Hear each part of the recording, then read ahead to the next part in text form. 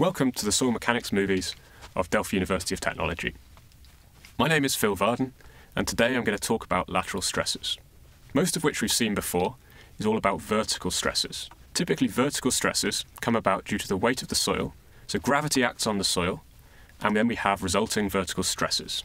We also normally look at what happens if we get additional vertical loads on the soil, and then we get additional vertical deformations. Let's have a little look at this to start with. So we have a typical body of soil here. We have 3 layers of soil. We add some sort of vertical load onto the soil, in this case a house, and our soil mainly deforms vertically. What you can also see in this case is we have non-straight deformations, and that means that there'll also be some horizontal stresses changing in the soil.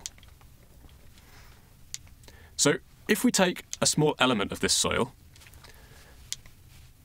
we can characterize here as having vertical stresses and also having some sort of horizontal stress.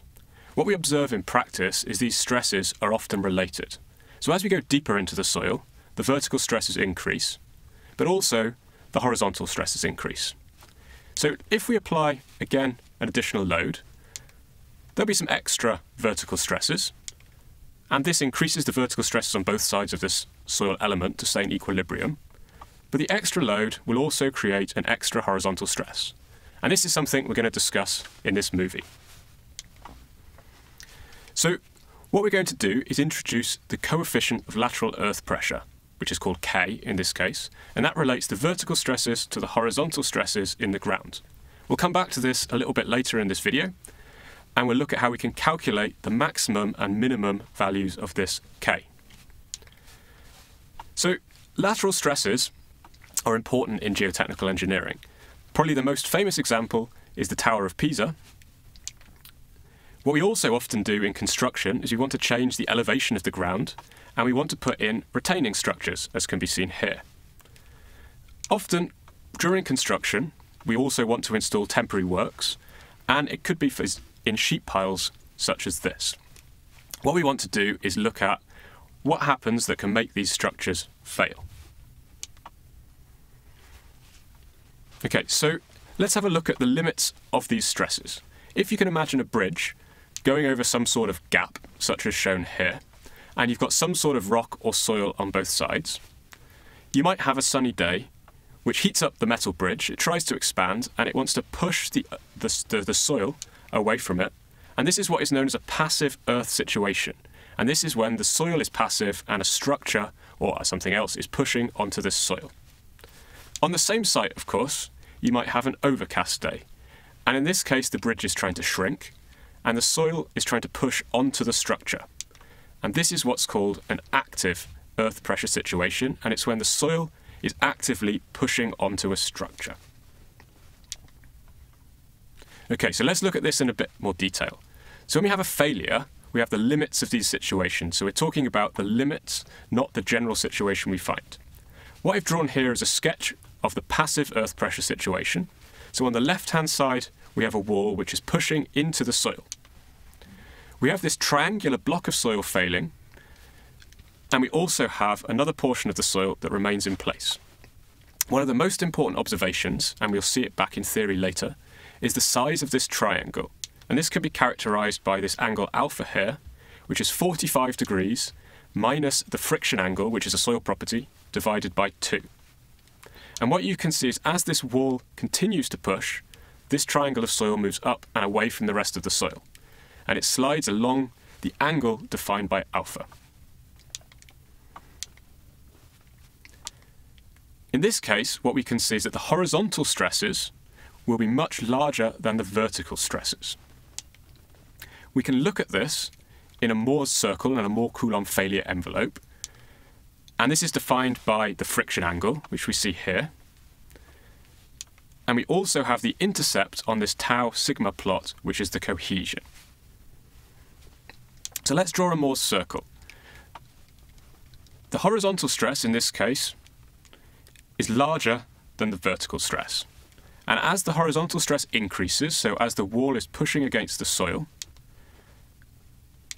the Moore's circle starts to touch the Moore-Coulomb failure envelope. And as you can see, as it touches here, is what's defined as failure. So if we use trigonometry, we can draw a right-angled triangle intercepting with the centre of the circle and where the Moore's circle and the Moore-Coulomb failure interact. We can calculate various parts of this circle. So if we calculate the sine of phi, which is the opposite over the hypotenuse, we use this trigonometry and we end up with an expression for the horizontal stress simply in terms of the vertical stress times a trigonometric function, and we call this the passive earth pressure coefficient, plus another aspect, the second aspect of the bottom equation, which is related to the cohesion, times by the square root of Kp. So this gives us the final equation where horizontal stresses are defined as a function of vertical stresses. Okay, if we look at this over the depth of the soil, so over the soil profile, we have an axis here with depth on the y-axis and horizontal stress on the x-axis. We see that we initially have some horizontal stress at the surface, which is due to the cohesion component of the equation, the second component, and this increases over the depth due to the first term, and that's Kp times the vertical stress. Okay, if we now look at the active earth pressure situation, and this is where the wall is moving away from the soil, so the soil is pushing on the wall, we see that the angle that's defined by the failure wedge and the soil that remains is a much bigger angle, and we end up with a much smaller triangle of soil. And as the wall continues to move away, this triangle of soil moves down and causes a failure. So in this situation, the horizontal stress is much smaller than the vertical stress.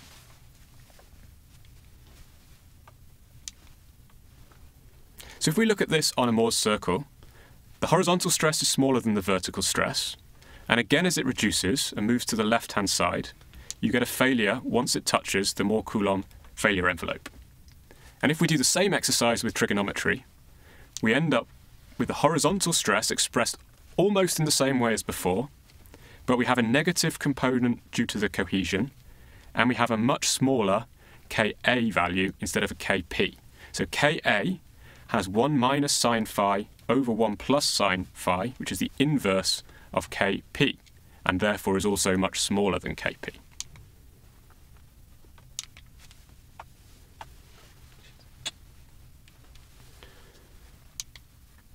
Okay, if we again look over this depth profile, so again we have depth on the y-axis and the horizontal stress on the x-axis, we see that the horizontal stress initially near the surface is again due to the cohesion, but is negative, and that means there's tension in the soil.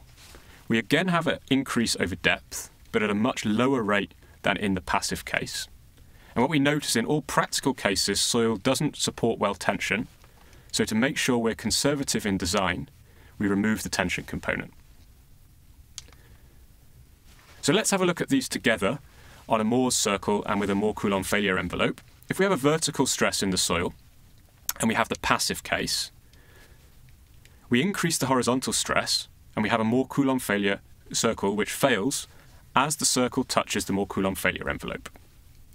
If we look at the active case, we reduce the horizontal stress until the circle intersects with the failure envelope, and again we have a failure.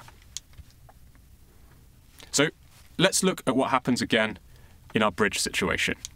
So we have this bridge which is expanding, pushing the soil structure, so our soil is passive, and our K increases and becomes large.